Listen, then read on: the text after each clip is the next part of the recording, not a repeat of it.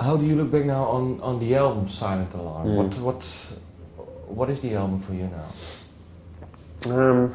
It's kind of changed shape for me. I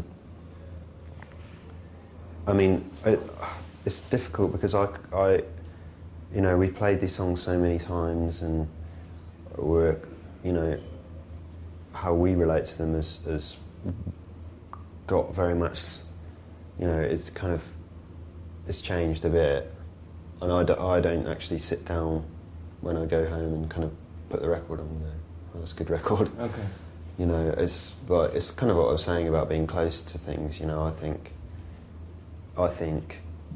we need to, you know, it won't be for a year or two or maybe longer that I'll be able to sort of be objective about what the record actually sounded like for its time, you know. And when did you listen to the album for the what was the last time you did it? Really listen to it?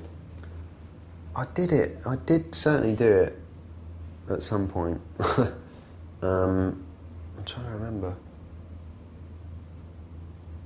I listened to the remix record at home, okay, all the way through before we left for a couple of tours, maybe the beginning of October.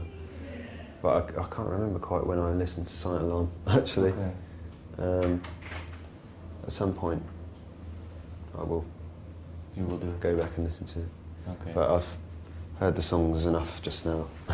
No, but maybe sometimes when you listen to it, and now while you're playing live, maybe there's one song that's really changed a lot for you, and you didn't know what the actual.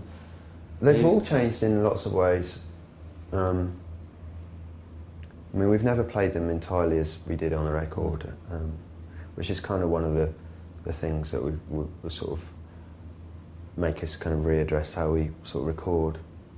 But we always sort of play things faster, and yeah, there's bits where I found space that wasn't there that I've filled up a little, or you know, I think the best thing is always to hold off, so you know, not put too much in.